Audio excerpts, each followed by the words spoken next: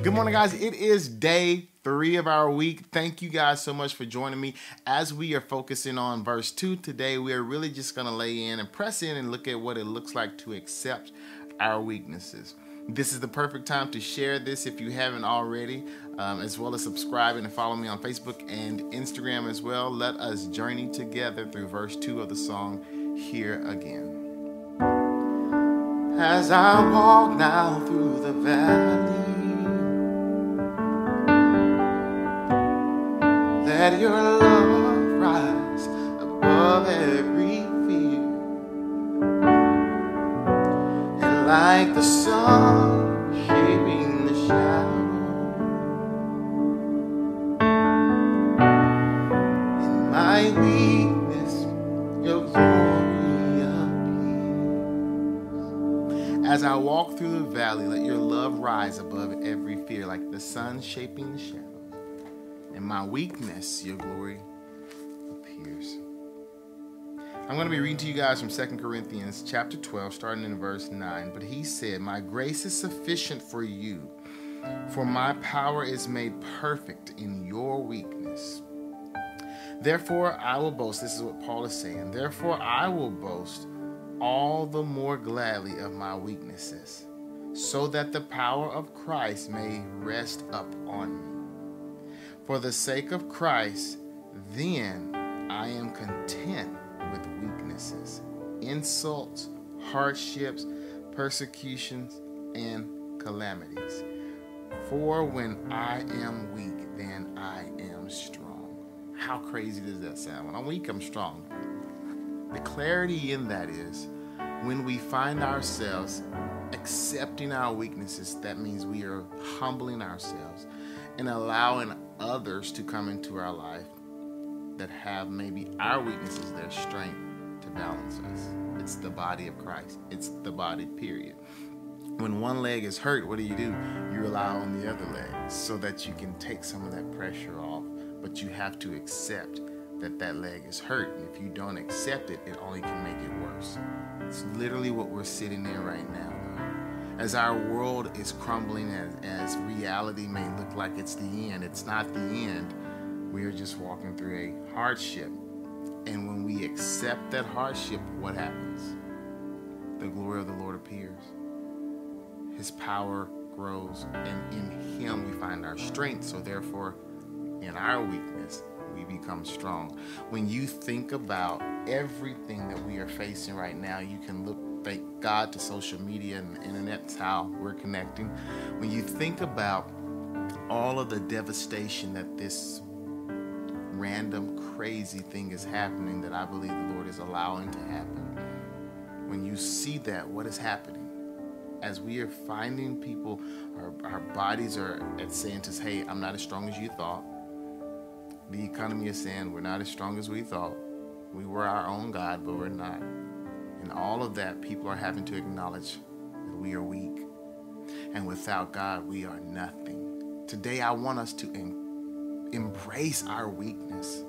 I know in my own personal life, when I have looked at my weaknesses for the longest, I used to be insecure about so many things and not be able to accept those. So I strive so hard to make my weaknesses be my strength. And then I stopped realizing what my strengths were and how the Lord had gifted me in certain areas to run with those. Not meaning that I don't look at my weaknesses. I began to acknowledge them and accept them. And then it helped me become more open and willing to let other people who were stronger in areas to step into that. In life, in hardship, there is only one who can step into any of our weaknesses, and that is Jesus. And what happens is, as we accept our weaknesses, his power grows. We realize that we need him. He steps into the equation. We release control and let him do what only he can do, and that is to move, to bring comfort, to bring peace, and to bring what is needed now more than ever, hope. When we as man think we have to fix the situation, it's too much pressure for us to bear. So in this season, in this day, in this moment, I encourage you to acknowledge your weakness and accept it and allow the power of the Lord to fill you up and to restore you. Give him the control that he should have. when you think about how we can serve others in this sense, other people are going to be financially better off. Other people are going to be healthier than others. So in their weakness, in someone else's weakness, that's where we get to step in to love our neighbor, to maybe go grocery shopping for someone who needs it, to maybe say, hey, we're not in a bad position. We're going to help you pay a bill. That's how in someone's weakness, the glory of God appears. But here's the deal. We have to acknowledge our weakness. How do we know how to serve you if you're not sharing it? The world has taught us that it's not okay to accept that, hey, I'm just not good at something, or I can't do something, or I'm struggling right now. That is a lie. That is not the heart of Jesus. We are called to walk through life together and to journey through life together. So in this moment, if you are weak, express it. In fact, I encourage everyone who's watching this to comment prayer requests, to comment concerns right now. Let's be bold and let's be brave and let's be a testament to what the Lord can do when we say, I'm struggling with this. And allow others to step in and cover you with prayer. God, I come to you right now and I just thank you so much for who you are. Lord, I thank you for the opportunity that we get to see you move in our own lives so that others may be blessed, or so that we may bless others. Right now, God, I just pray for someone who's weak. I pray that in their weakness, your glory appears. In your weakness, your glory appears. In all that they are, they may accept it and say, God, we're struggling right now, but we know that you will see us through. As I walk now through the valley,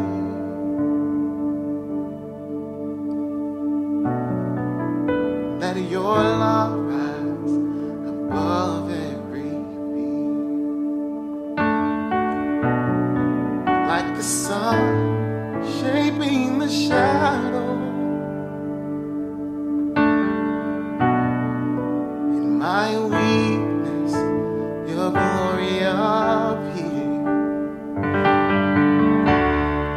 For I'm not enough unless you come. Will you meet me here again, Jesus? 'Cause all I want is all you want. Will you meet me here again? Will you meet me here again? Thank you guys so much for joining me. Remember, let's comment, let's share what we're walking through so that we can cover each other in prayer. I love you guys. Have a blessed day. We'll see you here tomorrow morning.